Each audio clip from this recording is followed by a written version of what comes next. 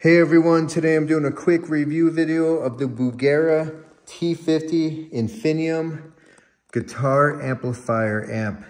Man, this thing is one of the coolest ones I've ever owned. I have a lot of amp heads and I just love everything about this. Bugera really knocked it out of the park with it. The sound, the build, the look.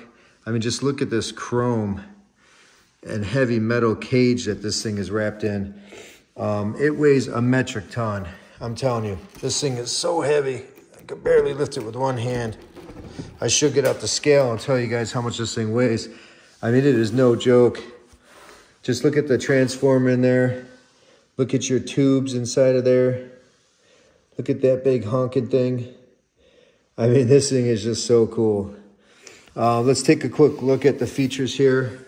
You got your power cord. You got your tube life monitoring. How cool is that?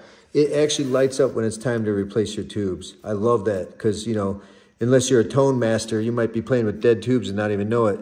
Emulated DI out, depending on what kind of, setup you want, like 412s or 112. You got your two loudspeaker outs. You can change your ohms right here. So 4, 8, and 16, which is beautiful.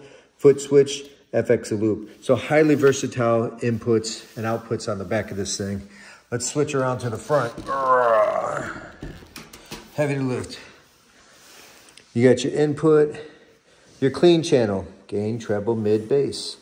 Then you got your lead channel, gain, treble, mid, bass, and volume. And then you got another fat option right here, which changes the sounds, and you got a tone cut, volume, and reverb. The reverb is one of the coolest things on this. A lot of these heads like this don't come with reverb. It's very common with some of the big brands, which, you just have to use a pedal. But this is really nice that it comes with the reverb. Beautiful vintage style LED indicator and your standby, because this does take a minute to heat up. But man, I'm telling you, get yourself one of these, treat yourself. Sounds amazing, looks amazing. And just look at the tubes in there. Look at that.